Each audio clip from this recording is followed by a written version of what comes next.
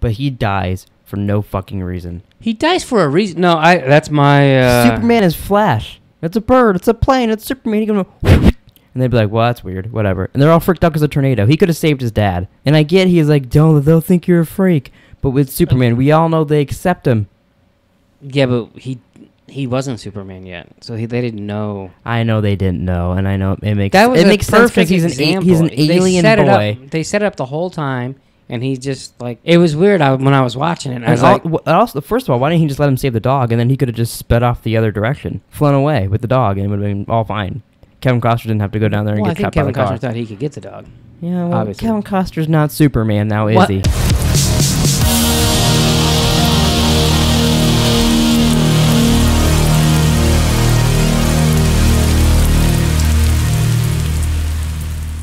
When I was watching it, I was like, there's only one person that could probably tell Superman to go get Mom, and then I'll go get the dog. It's Kevin Costner. And then the thing falls on him. He breaks his leg, and then he just takes a tornado up the ass. They set it up that, it was going to happen, and then he died for him, basically. Yeah, but it could have been avoided, and then those people would have forgot. You don't forget a fucking guy running through when a tornado's going by, you just think anything's going on. Do you think there's a Wizard of Oz Superman crossover since they're both in Kansas? Oh, probably. And Zod's like, dun, dun, dun, dun, dun, yeah, I'll get you, my pretty, and your little Jor-El too. I liked it when he died. I like him. That does seem stupid. I've never liked it. I liked it because I understood what it stood for. Oh, I understood.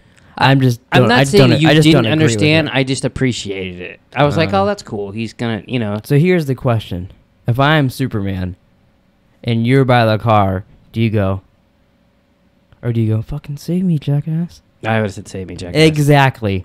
And now we'll move on. I'm not Kevin Costner.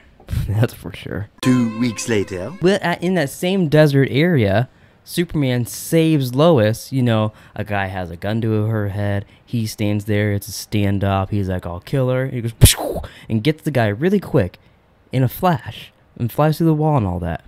Yeah. Proving he could have saved his father in the fucking tornado. That was so quick. You almost couldn't see it. So, he could have saved his father. Right? You can't say I'm wrong, right? Just let it go. Right? Not what his father wanted.